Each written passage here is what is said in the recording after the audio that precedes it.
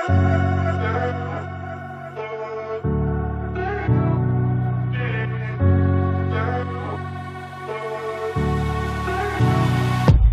guys, welcome back. This is Pernell, and this is Novarosssi, and we're gonna be talking about engines today.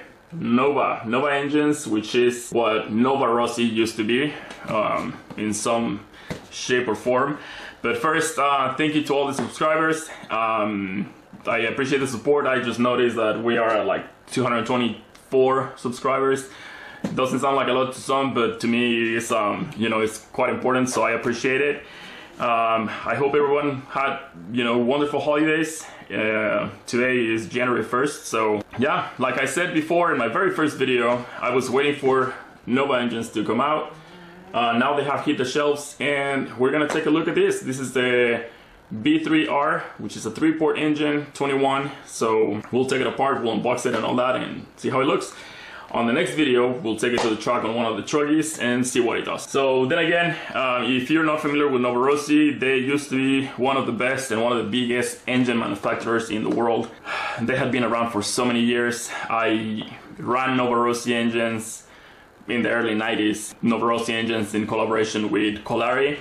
And yeah, I love them, and when they shut their doors, I was pretty shocked. So now former employees took over, and they're making this product, so we're gonna take a look at it. Like I said, let's take it apart, let's see how it looks, and we'll go from there. Okay, so here's the Nova B3R, made in Italy, as you know. I like the logo. Here's the box. There's the part number. If you're wondering, I got this from Bones Motorsports, you know, the fuel. Brent from Bones shipped this really quick. And so I guess that's the distributor as of now in the US. I don't know if there's more to come. There are other websites selling the engines, but I don't know if they're, in the United States. So here's the box.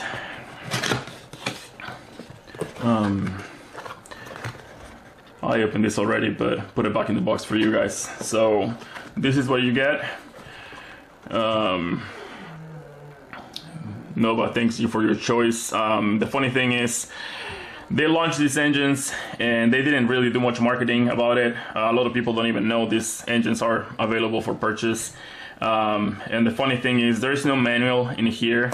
So you need to scan this QR code, which takes you to their website, which is not ready yet, still under construction. So I found it kind of interesting. I contacted them last year around August, and I asked when these engines were going to be available. In August, they told me 2 weeks, and then 8 weeks later, they told me 2 more weeks, and then 4 weeks later, they told me 2 more weeks. And yeah, there's no marketing, there's no social media. I mean, they are on social media. They have Facebook and Instagram, but there's not a lot of posts about these engines hitting the shelves, which I find interesting. I mean, I'm sure a lot of people want to know, because a lot of people want to go back to this. So you get some stickers. Everything comes in that foam. The carb came in a plastic bag, but I took it out. Let's take a look at this. It's kind of a pain in the ass to remove these. They're pretty tight. There we go. So here's the carb. I don't know if you can appreciate, it says Nova engines right there on the restrictor. This is a 7mm one. Looks pretty nice. What I noticed is they're using hex hardware now. Look at the needle, the high-speed needle. It's hex. I don't know if you can appreciate it, but there's a little mark on it, so you know where you are when you're adjusting it. Same with the mid-range is all hex, and the low speed.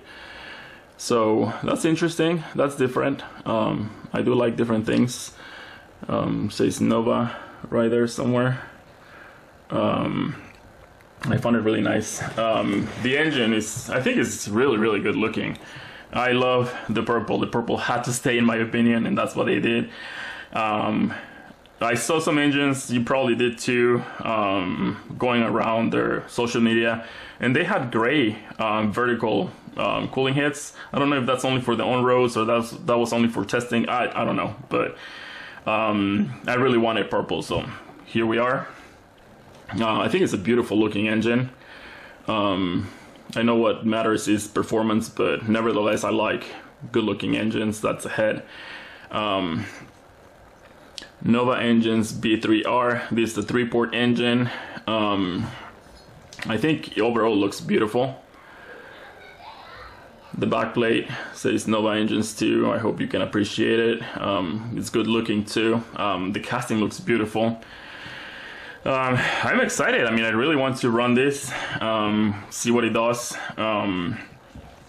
So something interesting, I don't know if this is just for introduction, but the price point is phenomenal. The B3R is 275 US dollars, and the B5R is like 345. So I think it's pretty good. I mean, it's the 3-port engine with a DLC coated crank. You have ceramic bearings. I mean, you know, all this stuff you get on a high-end engine. So I think that's pretty good. The price is just good in my opinion. I mean, there's other engines that offer kind of like the same stuff out there for about the same price, like the Flashpoint FP02. So yeah, we'll see how this does.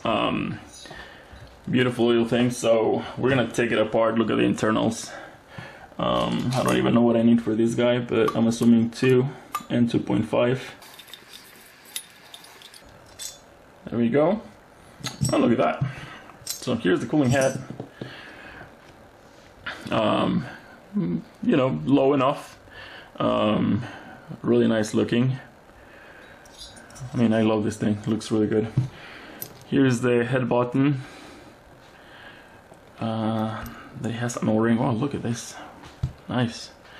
So like I said, it has an O-ring for dust, vibration and whatnot, with the logo, part number, and Nova engines. I don't know if you can appreciate it. Really nice. Look at that. Look at that sleeve. It looks pretty thick. That's washer. But yeah, look, pretty thick. Look at the cooling on the crankcase. So you see all those holes. That's neat. Let's take the back plate out. The back plate, super light. You probably wouldn't even like hold paper. It's not DLC coated, but you have the backplate right there. Yeah, super light. Now let's take a look at the crank and the piston. Let's take all this out. Okay, so I was having some technical difficulties. My camera was overheating, and then the sleeve was like really tight in the block. But here we are. So again, here's the block. Like I said, I really like the cooling holes in here. The bearing is in there, ceramic. I don't know if you can appreciate it.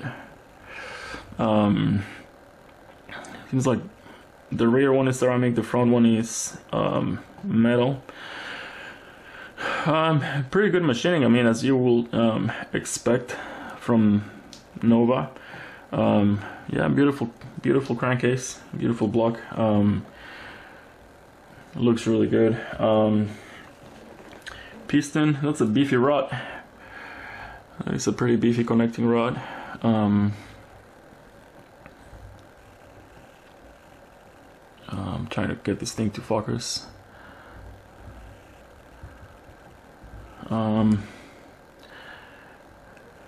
Here's the piston.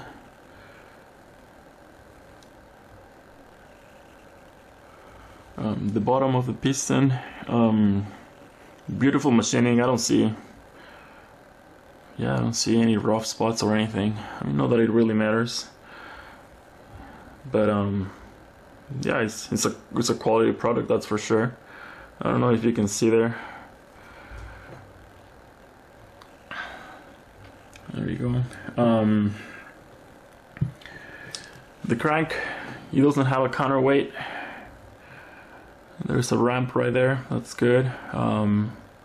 Nothing much about it, I mean, it says Nova right there. DLC coated, like I said, pretty nice cut in here. Yeah, feels light, I like it.